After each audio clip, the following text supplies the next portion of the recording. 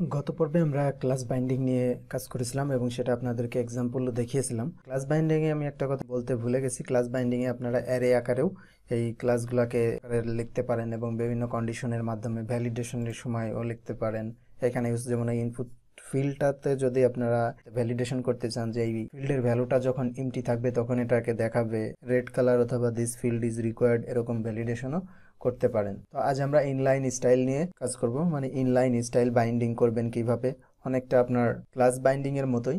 তো class binding এর ক্লাসটা হচ্ছে আপনার সিএসএসটা থাকে অন্য আলাদা এক্সটার্নাল বা ইন্টারনালে থাকে। ইনলাইন স্টাইলটা হচ্ছে আপনার যে লাইনের ভিতরে আপনি লিখছেন সেই লাইনের ভিতরে আপনার স্টাইলটা থাকছে, সেটাকে আমরা কিভাবে বাইন্ড করতে পারি, যে কন্ডিশনের উপর ভিত্তি করে সেটাকে আমরা চেঞ্জ করতে পারি। প্রজেক্টটিকে আমরা ওপেন করে নিব। ওপেন করার পর এইটাকে আমরা কপি করে নিচ্ছি, একটা ইনলাইন স্টাইল বাইন্ডিং এক্সাম্পল। তো এখানে আমি বলতে পারি ফন্ট সাইজ নামে একটা স্টাইল, ইনলাইন স্টাইল আমি ডিক্লেয়ার করে রাখলাম।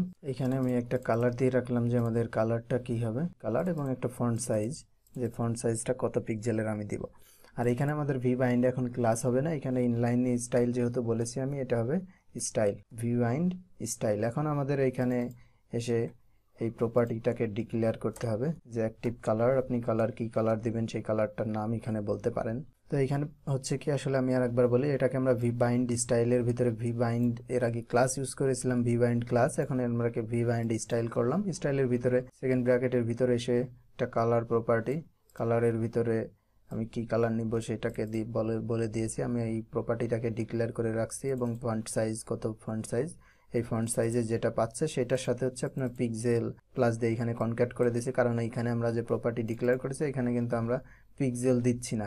সো এই জন্য আমরা এখানে এটাকে পিএক্সেলটাকে কনক্যাট করে দিছি। তাহলে এখানে বুঝতে পারবো যে আমাদের চেঞ্জটা কি আসলে হচ্ছে। দেখেন যে আমাদের চেঞ্জটা কিন্তু হয়ে গেছে, এখানে ইনলাইন স্টাইলের ভিতরে এসে আমাদের কিন্তু টেক্সটটা বড় হয়ে গেছে। এবং এটাকে আমরা যদি ইন্সপেক্ট করি, দেখেন যে আমাদের শুধু ফন্ট যে ছিল, ফন্টের সাইজটা 40 পিক্সেল হয়ে গেছে। তো এখানে আমরা যে ডার্ক পিঙ্ক লিখেছি এই কালারটা সে চিনছে না, তো আমরা এটাকে চেঞ্জ করে অন্য কালার দিতে পারি, রেড, গ্রিন।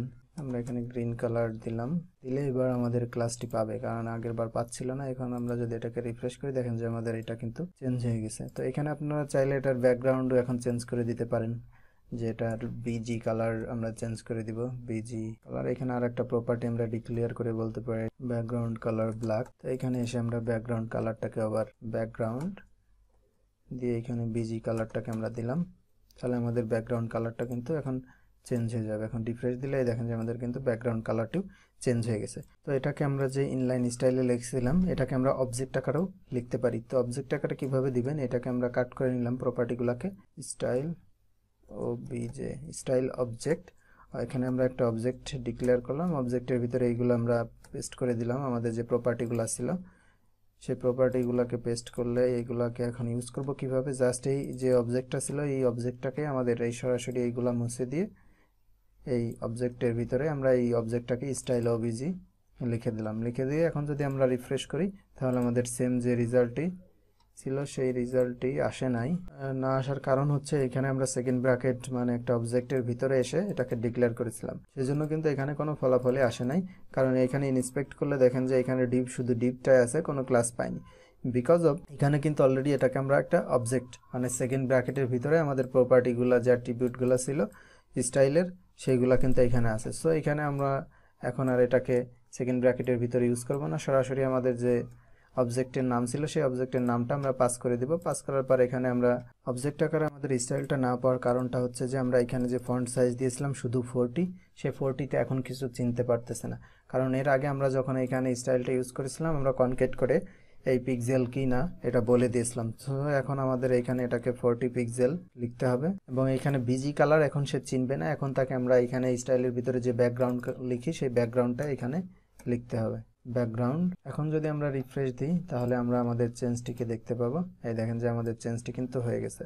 এখন এইখানে আমাদের এখনো ব্যাকগ্রাউন্ড কালারটা পাইনি, এনডি ব্যাকগ্রাউন্ড স্পেলিং মিস্টেক। এখন কিন্তু আমাদের ব্যাকগ্রাউন্ড কালারটি চেঞ্জ হয়ে গেছে এবং এখানে অ্যাক্টিভ কালার যেটা ছিল এখন আর অ্যাক্টিভ কালার ইউজ করা যাবে না, এটাকে আমরা সরাসরি সিএসএস এ যেভাবে লিখি সেই কালারটাই এখানে লিখতে হবে।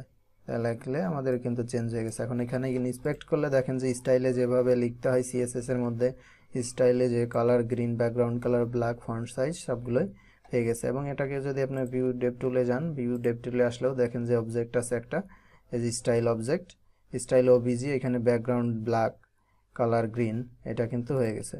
তো এখান থেকে আপনারা চাইলে কালার কিন্তু চেঞ্জ করে দিতে পারেন। এটা আপনারা আপনাদের মতো করে ইউজ করবেন। আমি জাস্ট এক্সাম্পল দেখালাম, এটা বিভিন্ন ওয়েতে ইউজ করা যায়, অ্যারে হিসাবে আপনারা এটাকে ইউজ করতে পারেন।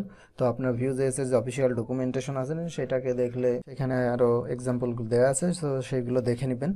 আর যদি কোনো ধরনের কোনো প্রবলেম হয়ে থাকে, কোনো কিছু জানার থাকে, অবশ্যই কমেন্ট সেকশনে মন্তব্য করবেন। আর যারা এখন আমার চ্যানেলটি সাবস্ক্রাইব করেনি, অবশ্যই চ্যানেলটি সাবস্ক্রাইব করবেন। ধন্যবাদ। এখন আমার চ্যানেলটি সাবস্ক্রাইব করেনি, অবশ্যই